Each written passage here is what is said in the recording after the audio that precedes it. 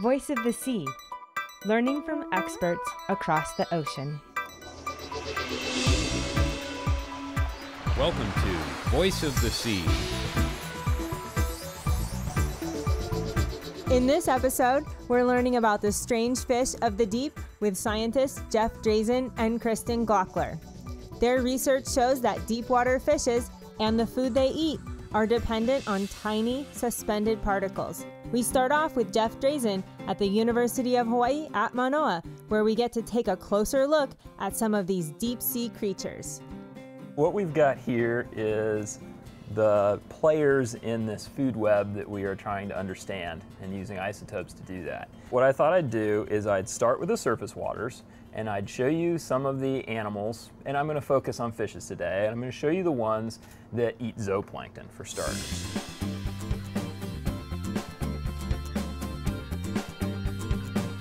This is a fish that lots of people know about. These are flying fish. They're really common here in Hawaii.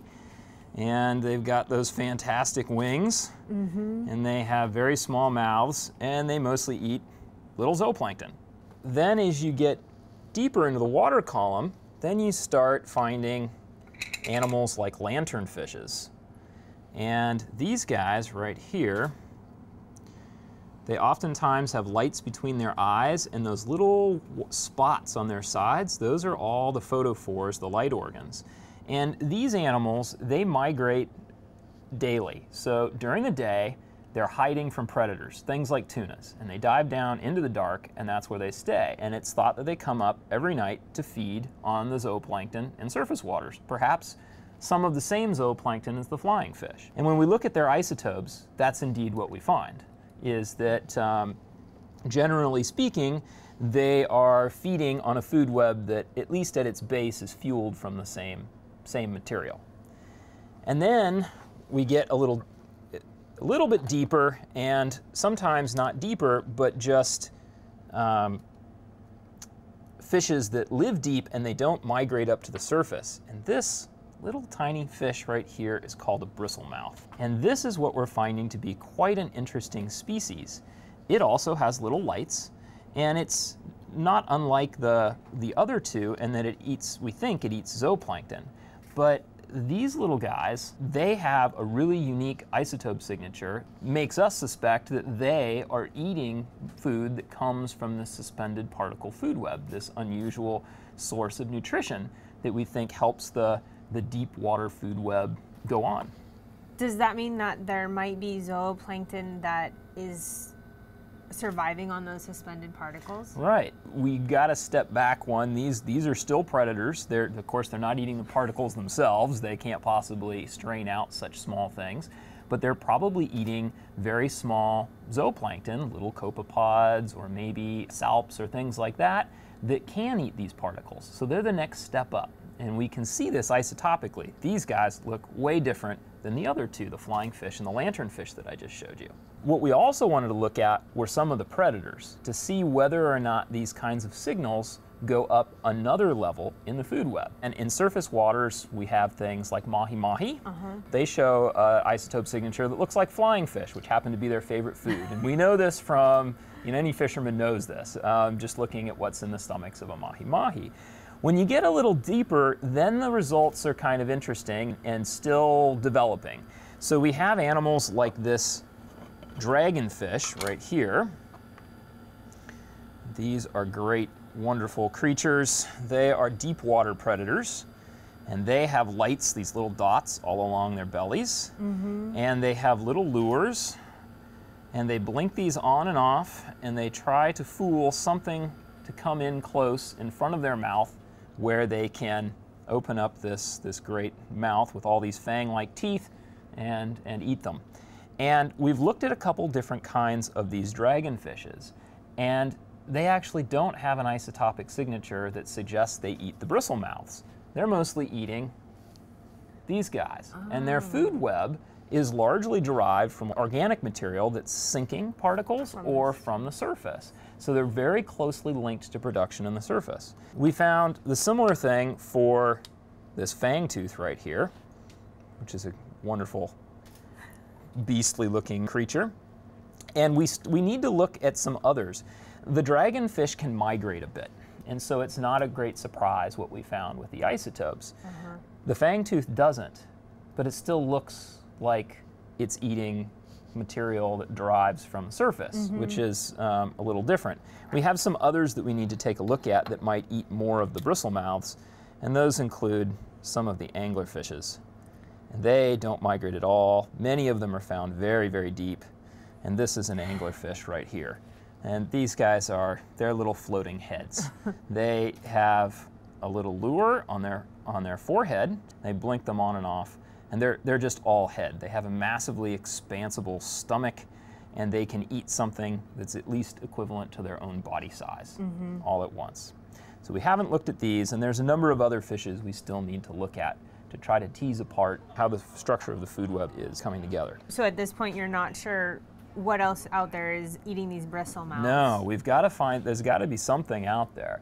So the bristlемouth, it's a genus, and there's about 8 species, well, about 12 worldwide. They are present from about maybe 1,500 feet down to many thousands of feet all throughout the world's oceans.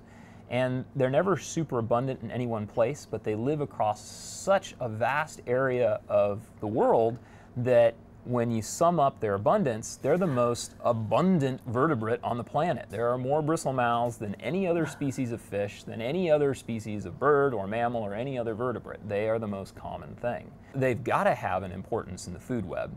Somebody's got to be eating them. We just have to continue with our analyses and try to tease out who that is. So they're the most common in terms of number, or they're most common in terms of biomass? They are incredibly abundant in terms of biomass. They vie for biomass with these lanternfishes. They are some of the biomass dominants in the world for fishes. They are typically small, but they are the most common in terms of number. Is it possible that like other deep diving, like marine mammals or something, might be eating them? It's possible. They have typically pretty broad diets that include a lot of surface material as well. Things like beak whales, which are deep divers that we know very little about. We're not sure. It seems they eat more squid than they do fish. But there are other deep diving predators like opah and lancet fish, which we don't eat, but it's very common in our longline fishery, which do eat these things. And we've also got swordfish and a couple of other animals that are commercially important. And so how will you look at those fish to determine if they are in fact eating these bristlemouths? We can look at the stomach contents and just open them up and see if they have bristlemouths in their guts, and we've done that for a few. And so opah and lancet fish, for instance, they do eat them. And in fact, big eye tuna will eat these bristlemouths occasionally as well. The other thing is we can look at the isotope signatures of the predators, and we can continue to follow it up the food web. Can you explain to me what these isotope signatures are? We know that there is material from surface waters that sinks into the deep sea, and we can look at the nitrogen in that material. Nitrogen, of course, is one of the common molecules in all living matter, and it has a particular isotope signature. So these are the relative amounts of heavy and light atoms of nitrogen, either an atomic weight of 14 or an atomic weight of 15. Basically, 15 nitrogen's got an extra neutron in it, so it's a little bit heavier.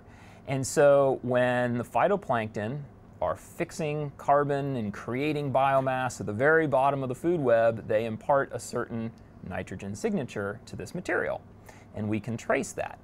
So we found that most of the nitrogen is in proteins, in amino acids, and there are some amino acids which typically, when they pass from prey into the predator, they don't change a whole lot, and the amino acid signature stays the same. That material is incorporated directly. And then there's other amino acids, and they're broken down to a large extent and resynthesized, and so they show a big shift in their nitrogen isotope signature.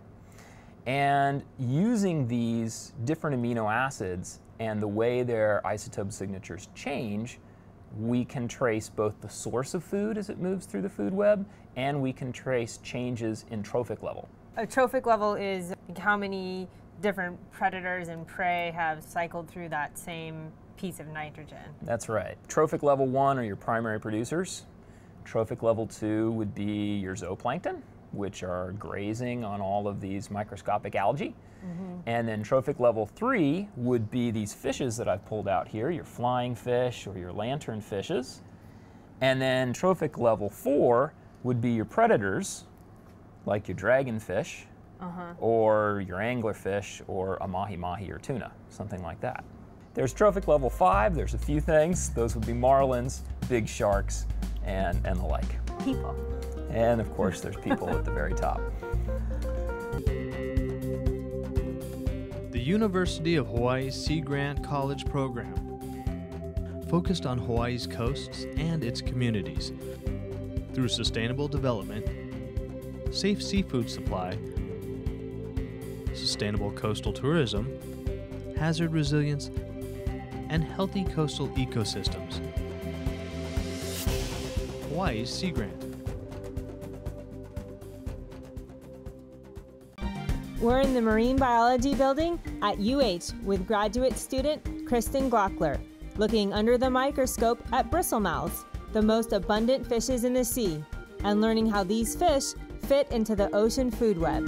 So Kanisa, this is a graduate student working in our lab, Kristen. Hi, And Kristen. Hi. Has been, Nice to meet you focusing too. on these little fish. These are the bristlemouths that we were just talking about. Right, so this species that we have here, it's called Cyclothone pallida, and it's the largest of the bristlemouths that we find around Hawaii. They're usually found from about 1,500 meters to 500 meters.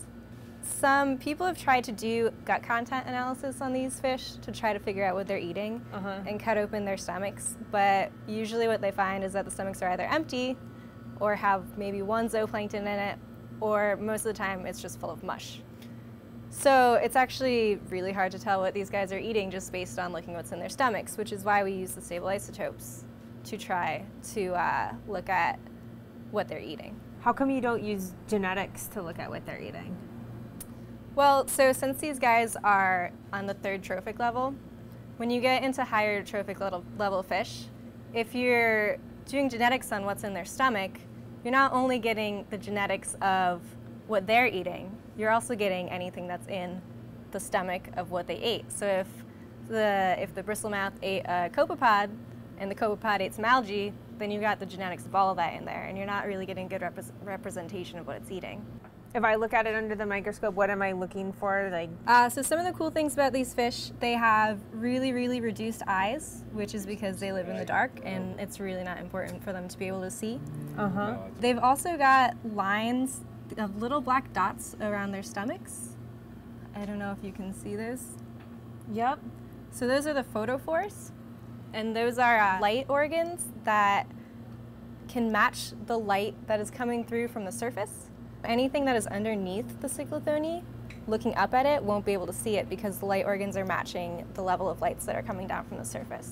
That's one of the ways that it stays camouflaged. Another way is that it's a really translucent fish. And this one that's kind of burst open, are those eggs in there? Probably not. It's probably just its stomach. Oh, can you take a look and just tell me what that Maybe. is? Yeah. It might be. Oh, maybe it is eggs. We could ask. That does look like eggs, actually. Hey, Jeff. Eggs? Could be. Kind of does look like it. Yep, those are the eggs. Okay. So this is a gravid female. It's definitely one of the smallest fish out there. So this animal is This is full adult size, and there's other species, a couple of species in this genus that only reach about half of this size. So there can be some really small ones. So these are the bristlemouths, and they have a really large jaw. So their head only comes back to about right here, but their jaw comes back all the way to here. They have a tiny little eye, and which is just right there. And then along their belly, move this. If you look, they've got fins right here and here. And then right along their belly, these little tiny black dots that are really hard to see. Those are all the lights that can light up. They use them for communication and also preventing a shadow from being generated underneath their body. So their stomach is this black mass right here, and their guts. And they have really tiny little fins, and in many ways look like a very unusual fish. That is the gigantic mouth of the bristlemouth. Wow, they have tiny eyes, huh? Yeah. When they come up in trawls, they can be in good shape like this, but sometimes they're very, very difficult to see, and they're also very difficult to see in predators' stomachs because they're small and their skin comes off very easily, and they have very weak fins, and sometimes people just look at them and think that they're worms, that they're not even fish. Their eyes are so tiny, but you know, if you look at them under the scope, you can see all those features. And this is a big species of cyclothone. They've also got this massive mouth that opens up like this. And I'll just pick this guy up. But this mouth, the jaw, opens up like that. So it's the entire head length is the jaw. Inside, they get the name bristlemouth because at the back of the mouth, there are all these little bristles so that food can't just pass through. They can trap the little zooplankton that they eat. Kind of a simple little animal that's proving to be quite an interesting one. When you started this work, was this fish one of the ones that you envisioned you'd end up being so important?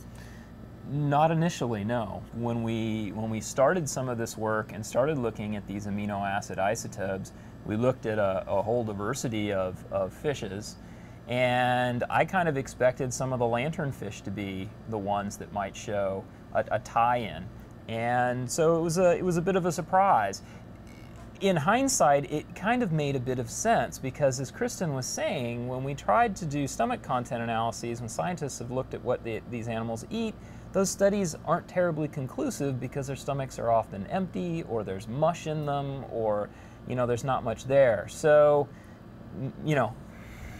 I guess it kind of figures that this would be the kind of species where you'd get a surprise. And you said we could take a look at some predators? Yeah.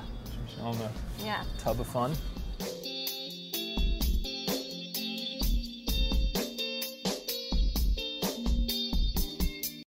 The Curriculum Research and Development Group in the College of Education at the University of Hawaii at Manoa. CRDG's training roots go back over 40 years. Through professional development programs, curriculum workshops, research on teaching methodology, individualized school and district training, and so much more. The Curriculum Research and Development Group, improving schools, improving education. CRDG. Welcome back. We're talking with School of Ocean and Earth Science and Technology researcher Jeff Drazen about ocean food webs. We move up the food chain to some of the ocean's top-level predators like sharks, tuna, swordfish, and monchong. Here we have some of those larger predators that we were talking about that go up to trophic level 4. So they're beyond the small fishes or small squids and things like that. So we have all kinds of creatures, some of which a lot of people know because they eat them, and some of which are a little more rare. This is a surface-dwelling shark. This is an oceanic white-tip shark. So this is an animal that would eat larger fishes in the surface waters. And we've got things like aku, skipjack tuna, which actually do eat some of the lanternfishes, but focus to probably a slightly greater extent on more surface-dwelling kinds of prey. When you get into the deeper waters, this is a very small swordfish right here. You can see the nice sword. These guys are eating a lot more of the deeper water prey. But again, so far, it seems that, at least isotopically, they look like they're taking advantage of a food web that's more the sinking particles, or the vertical migrating species that are coming up to the surface and feeding. Where the cyclothone are going is still a bit of a mystery. And then there's some other deep living fishes. This is a monchong. And if you've ever eaten these are outstanding. Yeah, and so this is a deeper living species for which we actually don't really know much about what it eats. This guy's another one we don't know much about what it eats. This is a walu. or an escalar. The eyes have been sampled for other scientific processes. These animals, we actually tried to do a stomach content study on them, and their stomachs kept turning up empty, or it may be that they just regurgitate when they get caught. We still don't have a really good idea of what these eat. They look very much like a tuna in some respects, but they're clearly much darker and deeper living, and they could be foraging on cyclothone, on the bristle mouse. And so to figure out which of these, the ones that you don't know what they're feeding on, that might be feeding on the bristle mouse, that's where the isotope work is going to come in. That's where the isotope work becomes very important. Doing stomach content analysis on these kinds of fishes, which we do, is very labor intensive. So you open up that stomach and out come 2 things, 100 things, and they're in various states of digestion, and you have to identify these digested bits. And so that gets very, very time consuming. With the isotopes, if there's going to be a significant input from this suspended particle pool, moving up the food web, you should see that by analyzing a handful of these fish's tissues. That is in and of itself time consuming, but probably far less time consuming than looking at the guts of 100 fish. Right. And you don't need as many samples. You don't need as many samples. Now, can you use these preserved samples, or do you need to go out and collect fresh tissue? We try to collect fresh tissue, but we have found that you can actually use stuff that's been preserved in formaldehyde. This is all in alcohol now, but you can use preserved tissue.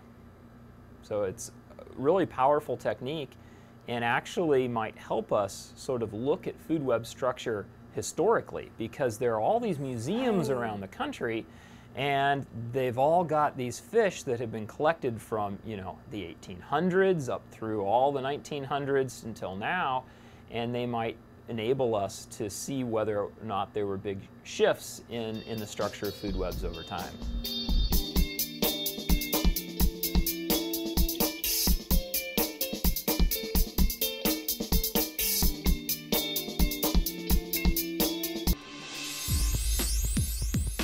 Exploring Our Fluid Earth is a dynamic curriculum developed by the University of Hawaii's Curriculum Research and Development Group, teaching ocean science concepts through the disciplines of physics, chemistry, biology, and ecology. Exploring Our Fluid Earth is now available freely online. Find out more at exploringourfluidearth.org.